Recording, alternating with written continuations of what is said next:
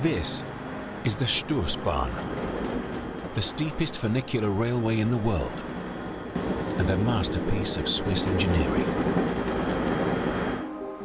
Engineers designed this sci-fi-looking train to haul passengers from the valley floor up a near vertical 110% gradient to the beautiful village of Stoos and its busy ski resort.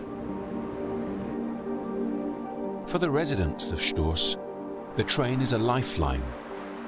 During the winter, no roads connect the village to the rest of Switzerland, so this is the only way in or out.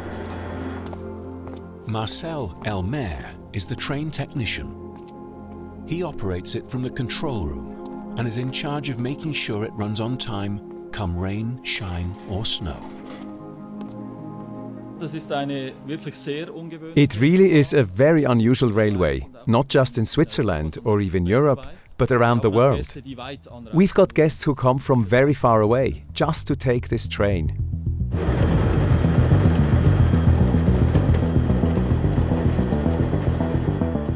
On such steep track, passengers would slide off their seats in a traditional cabin. So the train is equipped with some very clever engineering.